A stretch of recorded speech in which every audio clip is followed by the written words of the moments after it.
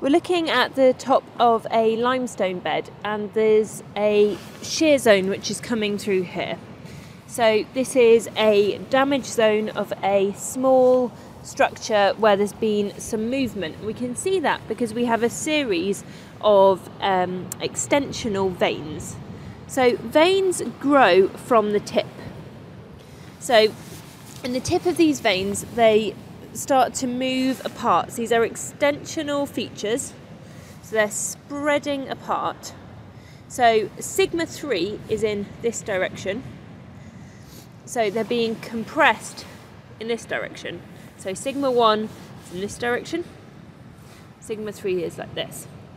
So in a shear zone, often veins open up at roughly a 45-degree angle to the edges of the shear zone, and they form these extensional structures.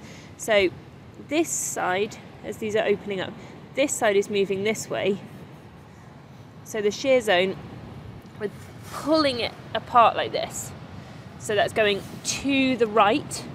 So this is a dextral sense of motion, and as these veins develop, they're always at 45 degrees, but as they get continued movement, they get displaced.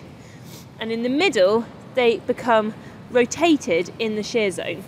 And so these tension gashes, this isn't the most perfect textbook example, but you can see that we have a series of these tension gashes, and even here we've got pull aparts that are full with vuggy calcite here, which again is showing that dextral sense of motion as this is pulled apart and filled with crystals. And when we have nice regular sets of these rotated, almost sigmoidal veins, they're called en-echelon tension gashes.